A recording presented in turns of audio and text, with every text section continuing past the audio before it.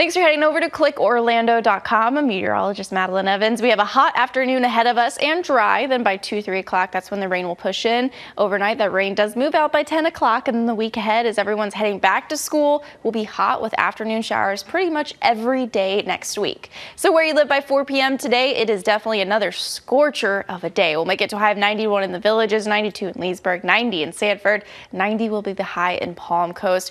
Feel like temperatures reaching as high as the triple digits by the afternoon, so make sure you stay cool today. Hour by hour for Orlando, we'll be reaching a high of 94 with those feel like temperatures in the triple digits. We'll have a 60% coverage of rain by the late afternoon. So clouds of rain forecast 10 a.m. We're still dry and partly cloudy, a lot of sunshine breaking its way through. And then by 2-3 o'clock, you see scattered to heavy to moderate showers, mainly from Marion County, parts of Sumter into Seminole, seeing the heaviest of it. Then through 5-6 o'clock, more widespread. That's when you see that 60% coverage of rain, those reds and orange indicating the very heavy bits of rain. A chance of thunderstorms with this too, since we have that daytime heating, mainly for Volusia County into parts of Brevard County, getting the heaviest of it by 9, starting to break up just a bit, mainly southern Brevard, and then by 10-11 drying up. And then for the start of your school day on Monday, we are looking at good, dry, partly cloudy conditions for your early morning drive, and then by the afternoon, the rain chances come back into the forecast. Overnight, reach low of 76, dry by about 9 to 10 o'clock, and then for Monday on your first day of school, 95 will be the high with only a 40% coverage of rain. Here's a look at the rest of your week ahead. A little bit of a rainy end to our weekend, but not bad. 94 will be the high for today with a 60% coverage of rain.